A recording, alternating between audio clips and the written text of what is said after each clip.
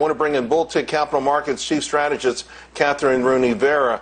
All right, Kathryn, so Powell & Company, they really seem willing to let inflation maybe even hit 3%. Now, one of the things Jay Powell's talked about is he wants to get black and Hispanic unemployment to record lows. In the past, overall unemployment has gotten to a level, and then the Fed has changed course. He's saying within those numbers, the other components of demographics are still too high. He's got other reasons, he seems, that he would love to keep rates low forever. And people are worried. Just how dangerous could it be? Well, the Fed is currently monetizing the federal government's indebtedness, which is astronomical in nature. We're at $27 trillion in debt at the moment.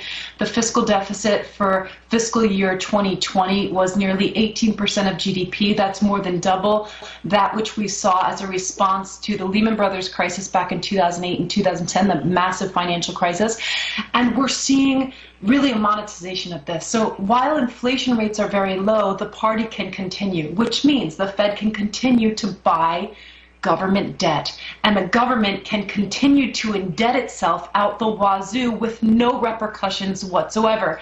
Once we do get this combination that stems, Charles, from demand pull inflation, which means that once the vaccine really takes effect, this or another, and we do get that explosion in normalization trade and consumer discretionary, you have demand pull inflation, you have monetary stimulus, you have fiscal stimulus with trillions and trillions of dollars, Charles, in the system. This combination is inflationary. I'm not saying it's in the next 6 months, it could be in the next 18 months.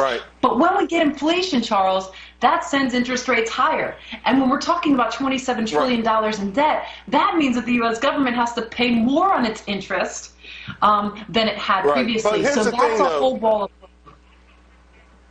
Here's the thing. We've seen the money supply spike to $6.5 trillion, but the velocity of money has gone down to record lows. So that might take a while to work itself out, if ever. I'm not sure why that trend is happening.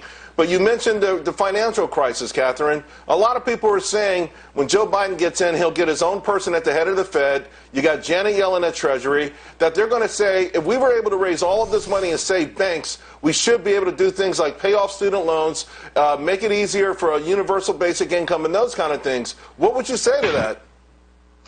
Well, you can't have government spending growing at a velocity that far exceeds economic growth for the indefinite future, Charles. And I'll add M2, which is the monetary base. But it's been going on for a long time.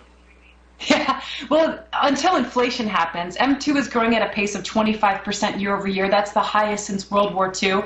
If you think, as do I, and the audience may have their own view, but if you think, as do I, that the stimulus measures and the spending that we have entrenched into the system as a result of COVID is going to be retraced, as in World War II, after World War II was retraced, then things are going to be okay. I think under the Biden administration and Democrat run everything, that it's just going to turn into massive social spending. So we have an explosion, I think, in the offing. And what you talked about is velocity of money. The velocity of money is the rate at which consumers and businesses in the economy collectively spend money. So the velocity of money is low, but M2 is high. That tells you that it's not working, right? That tells you that Wall Street's making the big bucks. The multi-conglomerate corporations are making the big bucks, while the average Joe is out of work and begging for additional unemployment benefits. It's really a system that I think is going to culminate into a very nasty explosion in terms of inflation, higher rates, and a crowding out of the private sector.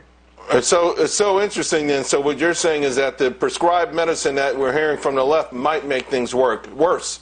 Kathryn, thank you very much. Always appreciate that. It's just adding wood to the fire.